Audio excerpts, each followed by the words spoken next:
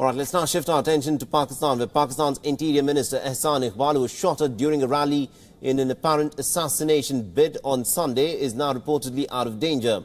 The officials say that the incident is likely to heighten political tensions ahead of the general elections expected later on in the month of July. Now, the suspect was taken into police custody and is being interrogated. The minister, who belongs to the Pakistani Muslim League Nawaz Party, was attending a political gathering in his hometown Narowal when the attack took place. Now, the suspect, who the police said is a 21-year-old, had shot Iqbal at close range with a 30-bore pistol, hitting him in his right arm.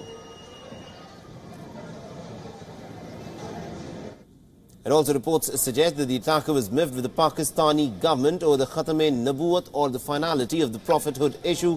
He's been identified as a member of the hardline Tehreek-e-Labbaik party. In the month of November last year, remember, massive protest rallies had jolted Pakistan that were held across several cities after a religious group demanded the resignation of senior cabinet minister who had changed a particular clause concerning the finality of the prophethood from the 2017 electoral bill. Now, Ahsan Iqbal's shooting in his constituency has, of course, drawn international condemnation.